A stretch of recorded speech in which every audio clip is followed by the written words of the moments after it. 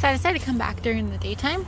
This is where we went and did our little frog date night, and we found the Pacific tree frog. So we know that they're in here. I wanted to look back in this area and see if we could find any eggs. Also, I was trying to collect some pond water for some macroinvertebrates for my baby salamanders. But then I noticed, I don't know if it'll show up. Oh, come on. They're here somewhere. I just saw them. Let's see if I can. There they are. Alright. There. That is some Pacific tree frog eggs. They were probably laid. I'm not saying that they're disingenuous. Probably laid the night that we came out here. There you go. There's some. It's as close as I can get without falling in this water. So yeah, just wanted to share that. Thought that was pretty cool. Pretty cool, pretty cool. If I find some more. So the frog that we found, oh Jesus, sorry, was like somewhere in here.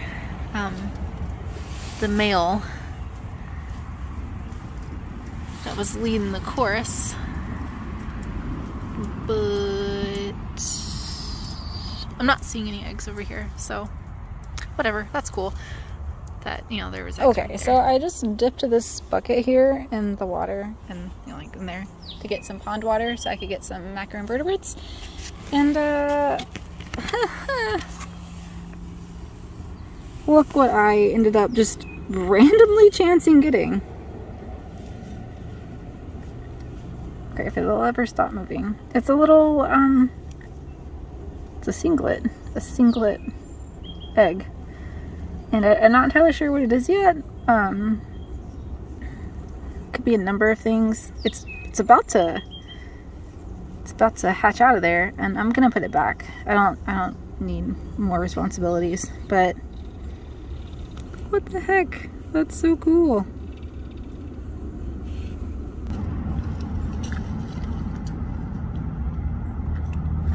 Come on. Okay, well here's its body. But I'm having a hard time actually seeing inside the egg.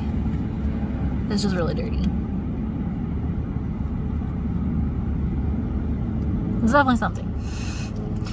It's either a salamander, which would be, this would be a long-toed if it was going to be a salamander.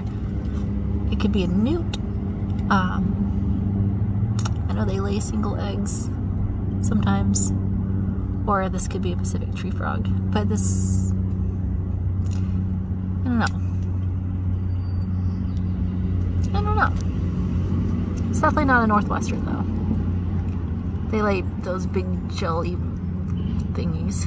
There goes a little guy. Some sort of bug. What was that? Is that a petal? I don't know what that is. Okay, well, my curiosity's gotten the better of me, so we're just gonna do it.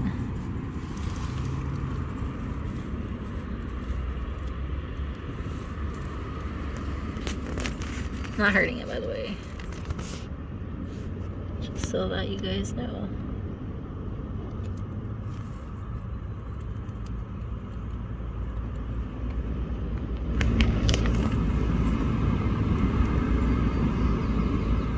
So I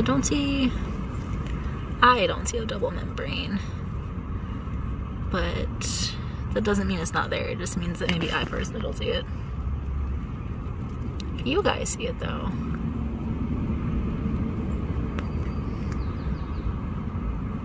Let us know what this little guy is.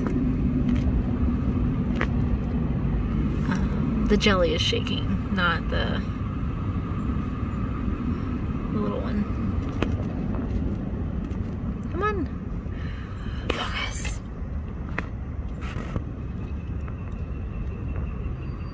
Okay, I'm gonna go ahead and put this guy back because I don't want to take this one. So we're just gonna take this one. I want to put them kind of back where I found them. So probably over here. Get off my fingers. Goodbye. So I went for another bucket because I want to get as many macroinvertebrates as I can, and there's another egg mass. This one is a Pacific tree frog. But like, what the freak are the chances? Whoops. So yeah. There's some dead ones in that one though. You see the little white moldy thingies. Crazy! Frogs were getting busy the other night. I'll have to check back on these too and see them as they progress. Now that I know they're here and like that the eggs are laid, coming back here too. Okay.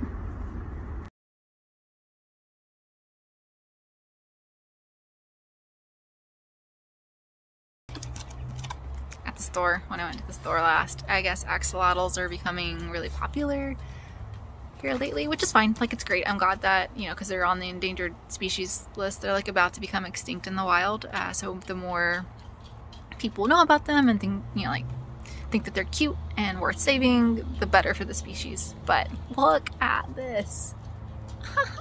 It's so cute. This little tail. So this is technically an axolotl, but an axolotl is a salamander that never morphs out into its terrestrial stage. So really, I like to use this to show people what I'm talking about when I mean like salamander larvae, or like some giant salamanders, like the Cope's giant salamander. They stay in their neotonic stage. Grammar is not my thing. Starts with an N.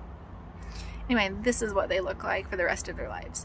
But rarely, on occasion, they will actually morph out onto land, into their terrestrial stage. But most of the time, they look like these cute little guys. So this is Persephone. That's what we named her. But this is what I like to use when I see people and they're asking me what the heck I'm doing, especially at school in a restoration site, and they don't know salamanders look like this in their aquatic stage. But they do, and it's super cute. So yeah, just wanted to share that. Thought you guys would be interested. Okay, that's it. For real, that's it. Promise. Bye.